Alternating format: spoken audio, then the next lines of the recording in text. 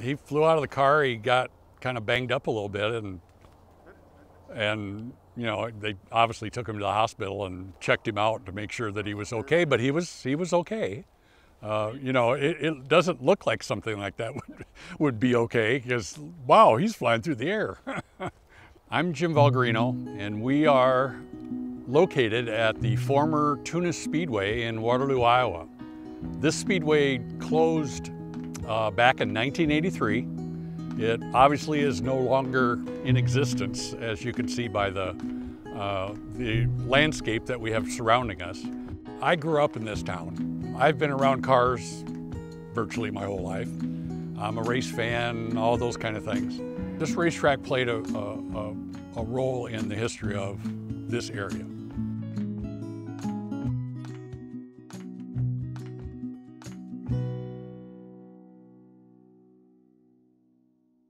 In 1906, 10-year-old Judd Tunis was running around Waterloo working for a meat cutting company as a delivery boy. And he had to do all this very quickly. That was one of those on-demand businesses that they needed to get things out to people right away, and so that's what Judd began doing. And so he had to run around on bicycles and run wherever it is that he had to go, and he was dodging cars in the streets of Waterloo, which at that time were all dirt streets. But a lot of those cars were actually built here.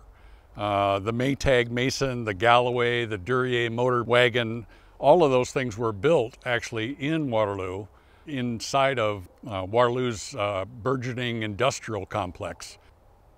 Judd was a very ambitious kid, and he really enjoyed the whole idea of the meat cutting business. And eventually that is what he made his career of, his meat cutting. As John Deere and obviously Rath Packing Company grew, and many more workers began to flood into this area. This was soon after World War II. And so the customer base was there, and he had an opportunity to really take advantage of that. He married in 1917. Marie was someone that he actually had come across at a parade in downtown Waterloo. And they continued to work at getting this company really successful. And at one time, Judd Tunis had several locations throughout the city. He was pretty ambitious. In 1941, he decided that he wanted to buy land on the southwest side of Waterloo. And there was about 52 acres available. And so he went ahead and did it. One of the things that Judd really enjoyed were horses. He was into more of the quarter horses and really the breeds that were used for trotting races and that type of thing. And what he wanted to do was board horses and train them. Over time, Judd decided that he didn't really like the fact that he had to take his horses and put them in a trailer and haul them all the way up to Waverly, where he was able to exercise his horses. And he got the idea that, well, I've got enough room, I'm going to build myself a track. So he built a horse track. And again, this wasn't an unusual thing around that time. There were horse tracks that surrounded this area. A lot of them were attached to county fairs and that type of thing. But he thought he could just have his own. So he built a half-mile horse track. He put up grandstands, he staged some races, and what he found was it didn't bring the crowds that he was kind of intending to have. That was part of what he really wanted to do, was to have a kind of an entertainment venue. So he built a separate track inside the half mile. And he spent nearly $50,000 to have that track excavated. He had dirt brought in so that he could build up the banking and do all that type of thing. He built the concession stands. He put up much larger grandstands. I mean, he went all out to try and get the right facility in place. There was only one thing that was a little bit probably odd about this effort. there were no race car drivers in this area. Initially, the track did stage a couple of midget car races, but the car drivers weren't from around this area. So, in Waterloo, Iowa, there was a gentleman named Ira Speed Chumley. He owned a used car lot in Waterloo. He happened to have some background in midget car racing. He eventually got a hold of Judd and said, you know, what you really need to do is you need to have full-size car races. We can get that to work. I think we can actually put together a group of people that will have cars, and they'll come out and they'll race. And that's exactly what he did. And one of the things that Judd had done was made an agreement with the local Black Hawk Motorcycle Club to help in the construction of the grandstands. And it was a big job, and there were probably 30 or 40 motorcycle members who came out, and part of their agreement was, once this track is built, we want to be able to race on it. So Judd said, that sounds good, let's get that done. So some of the very early races in 1948, 1949 were motorcycle races.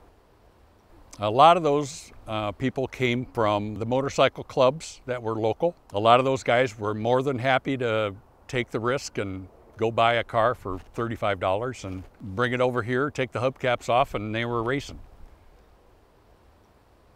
Over that next 2-year period, the ranks of drivers grew very quickly. In the early 50s, they built a racing association that had upwards of 100 drivers. They came from all over this area, not only within Black Hawk County, and there were a lot of people that were just very interested in doing that type of competition. And in talking to a lot of those drivers, one of the things that almost every one of them said over and over was, how did you get started doing this? And they'd say, I came out here with my friends and my buddies, and we were sitting in the stands, and we looked at that and thought, well, we could do that.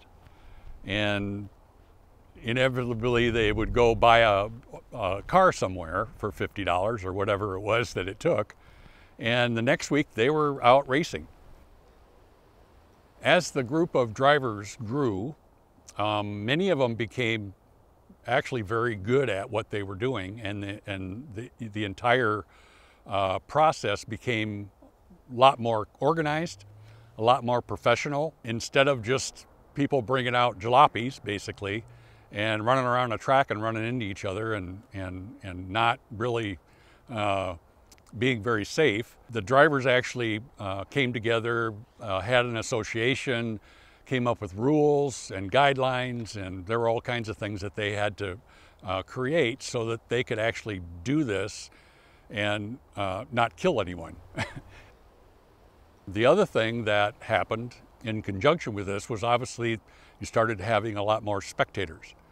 This was one of the few tracks in the Midwest that was first privately owned, and it would draw anywhere from 3,000 to 5,000 spectators every week to the races.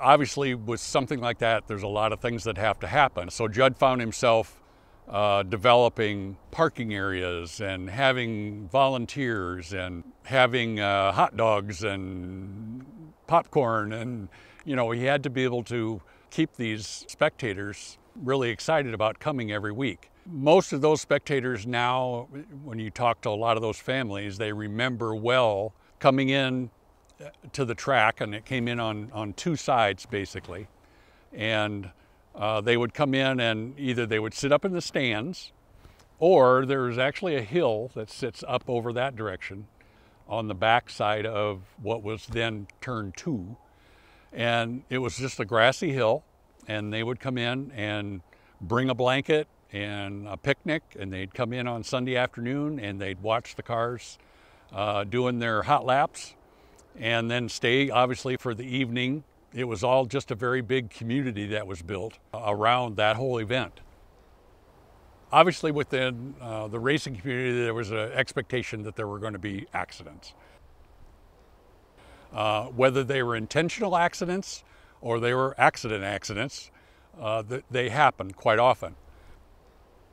And obviously the audience that was there was always intrigued by those things that happened on the track, whether a car flipped over, went off the track, crashed into another car, whatever it might be.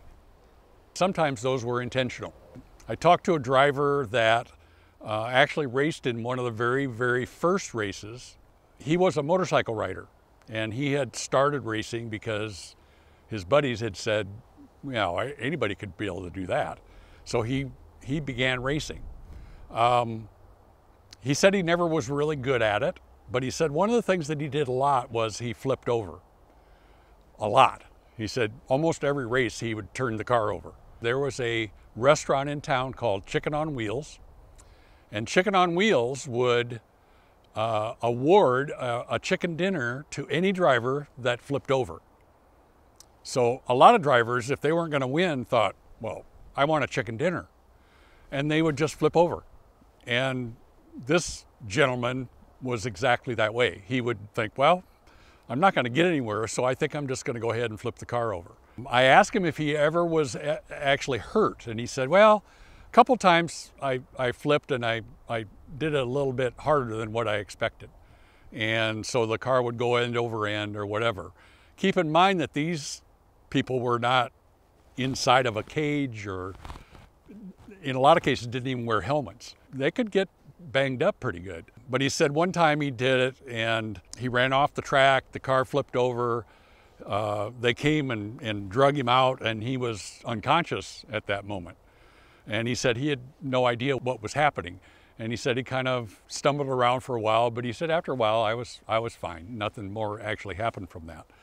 But one thing he did get from that was his nickname, and it still is today, and he's in his 90s, is Flip Piper. The announcer that was announcing the races after a while would just say, and now coming onto the track is Flip Piper. Moving into, through the 1960s, the cars were beginning to go faster. The drivers were finding that they could race at other venues around the area. In some cases, they could make more money at other tracks, and Judd was very aware of that, and he had to be very determined to try and make certain that this track was always the premier track that they could go to.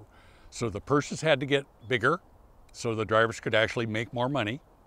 They had to do it in such a way that they could afford, first off, to actually build a car. And in some cases, they had sponsors that would actually take a car, build it, and then have a driver come in and drive it for them.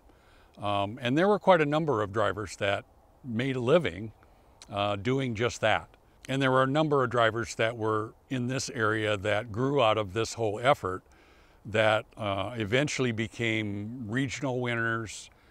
Some of them traveled as far away as Florida to race. Some people would come in from out of state and race in this area and know that this was one of the places where you were going to race against some really good racers. At some point in the early 1970s, he could see that there was a certain amount of development that was beginning to happen on this side of Waterloo. The highway that this was located on, Highway 218, had been changed to a 4-lane, and it was renamed University Avenue. Racing was really taken off, and so there was a lot of drivers that were finding that they could go to other places, get sponsors, there was more money in it. I mean, there were all kinds of things that were happening. The sport just became so much more professional, and it cost more money, and it just got to the point where it became harder and harder for these drivers to be able to afford to continue to do this. In 1979, Judd came to the conclusion that he was just getting tired. He was in his early 80s. He had put in some over 30 years of promoting racing on his property. He had done a great job in all of its 35-year history from 1948 to 1983, this track never had a death, ever, that was related to an actual racing incident. But he decided that it was enough. He just couldn't, take on any more maintenance and the upkeep and all the things that had to go on to keep this track really at a level that it needed to be. In 1983, the track ran its last race. It was a 250 lap race. It was a long race, but it was the last one. One of the aspects of this history is that all of these images and stories are coming from just regular people.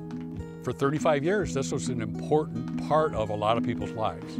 Whether it was a family member or somebody that had kept their grandfather's scrapbook or a shoebox full of pictures, whatever it might be, that was that history.